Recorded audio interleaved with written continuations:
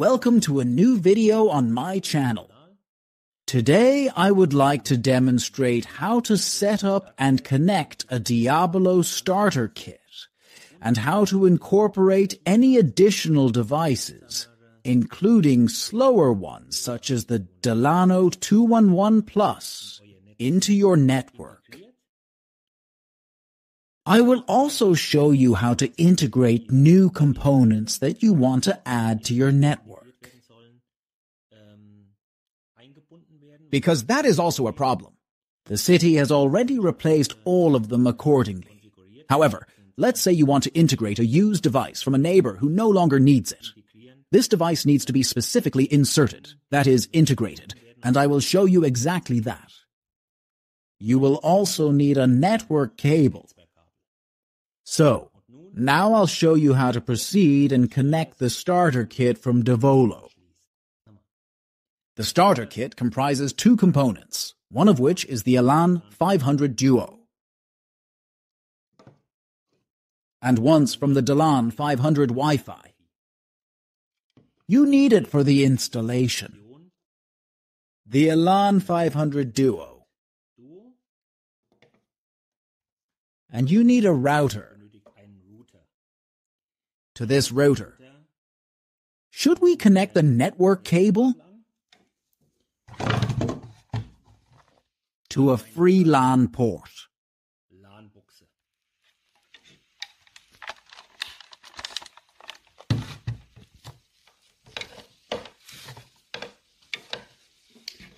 The end.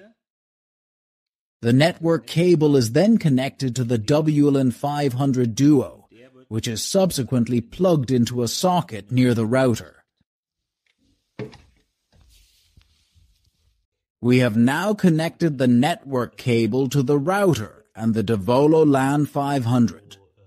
Next, we just plug it into the nearest socket and wait. So, the light is green, which means the adapter is ready. Now I'm plugging the Wi-Fi adapter into the room where I want to have Wi-Fi.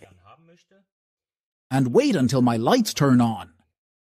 This means that one is the Wi-Fi light and the other is the network light. When both lights are on, the adapter is ready to start. We're going to do that now. It always takes a moment. Usually between 60 and 120 seconds, depending on the quality of the connection. Now we can see that both lamps are lit, and the adapter is ready. And now, I would say, connect wherever you want, using your cell phone, laptop, or any other device. Search for the Devolo adapter and input the password. The password for the configuration is located at the bottom of the adapter. The password is saved on every Wi-Fi adapter. Yes, he inputs that, and then it should work. Now I'll show you how to set up other things on the computer. I have now started my PC and can use either Google Chrome or Firefox. According to Devolo Cockpit, in this case, the software scans the emails for Firefox. But it doesn't matter what you choose, as long as you find it. Devolo! And there we have it. Cockpit! Then he goes here to download Devolo Cockpit, Devoloak.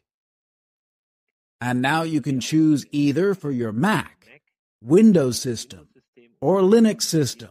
I use Windows 10, so I am a Windows user.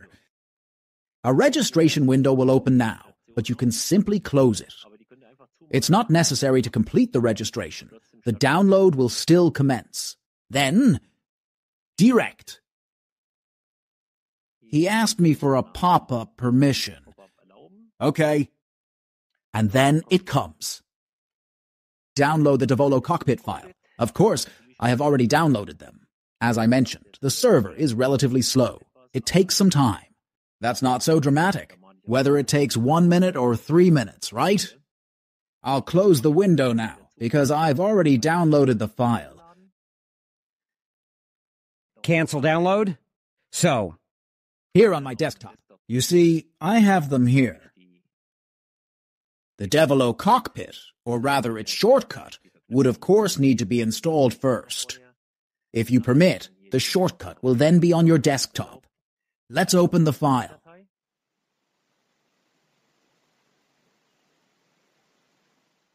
So, these are all my Devolo adapters that I have now set up in the house. If you know, you want to add a Devolo adapter. Here's what you have to do. Go to this location and click on Add at the bottom. Then another small pop-up window opens here, where you will also be shown exactly how to set it up. Simplest of all, that's what I always do when you're here.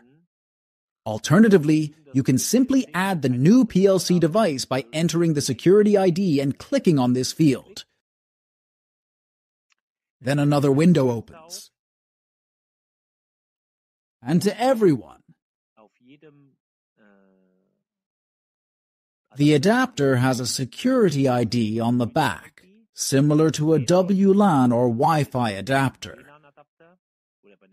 For the WLAN 500 Wi-Fi adapter, the device number that needs to be entered for it to log you into the WLAN is the same as the WLAN number. Enter the number here. And then you can plug it in advance. It doesn't really matter. Do you just plug the adapter, the new one you've just bought, into your system's outlets? Enter this security ID and then press the button below. Okay? So, that's what I'm going to do now. Just a moment.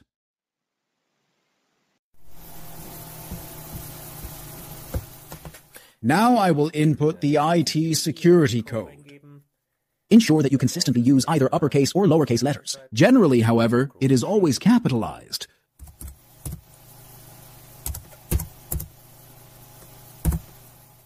Afrika. Yes, that's funny too. So, now I have my security code here. Then plug the new adapter into a socket, and once you have done this, simply press. Okay? It should typically appear in a very short time if the code is entered correctly. And lo and behold, there it is, the new code. The new code? Yes, the new adapter. You can do that. I don't know how many. So I am here now. Schultz through David, trust in my home network, so it can be expanded accordingly. It's crucial to have a direct 500 I mention on the router. As previously stated elsewhere, the router's capacity is capped at 200 Mbit due to its inherent limitations.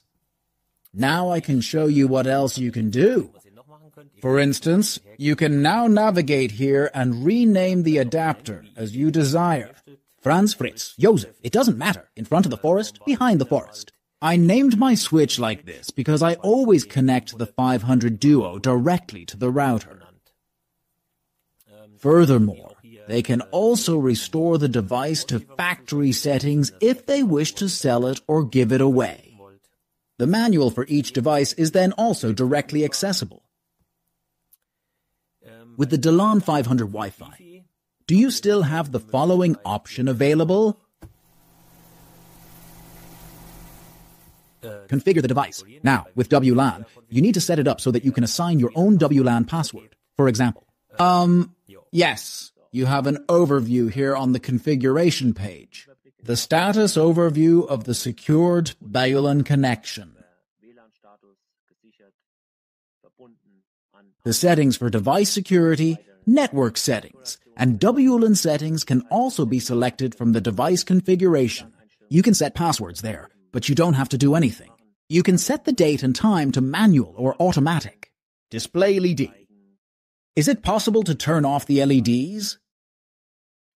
You can play there if you really want to, and you don't have to try and meddle. Let's proceed to the Devolo Dlan setup. You can go here, for example.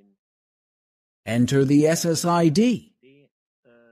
This is essentially the name that appears when you search for Wi-Fi networks. You can enter your personal name here. I have it here now. You can also call it Devolo, or whatever you prefer.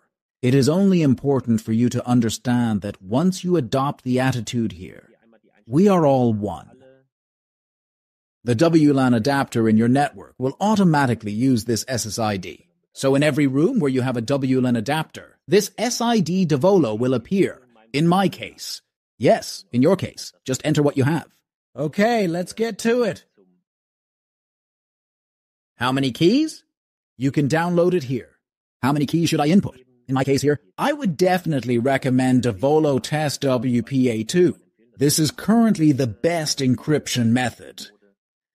And yes, you are there too. Of course. You are required to enter your password accordingly. We also have guest access. It can be set up. Then I have the option in the Wi-Fi filter.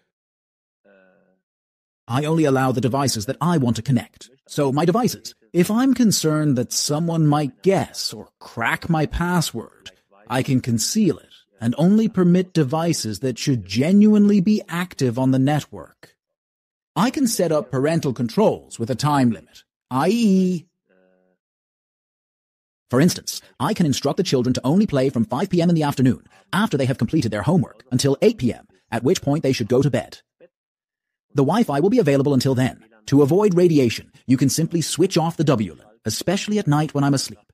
That's what I know. I don't want this, and I can completely turn it off. That's also a great thing. Yes, and then we have the GPS setup here again, where you can only access through GPS. So there are many, many possibilities here. Yes. Then there is the administration. You can update the firmware there, meaning you should visit the manufacturer's website. First, download the firmware, then click on Browse here. Select the file you have downloaded and install the updated version on your adapter. Then we still have it. We can completely reset the configuration. We can save the current configuration or the one we have developed, so that if you ever get a new adapter or something similar, you just need to install it. Yes, you can restore a configuration. And that's all you really need to know about the setting. I hope I was able to help you. If you enjoyed my video and gave it a thumbs up in your settings, I'd really appreciate it if you could also subscribe. And then I would say, see you in my next video. Take care.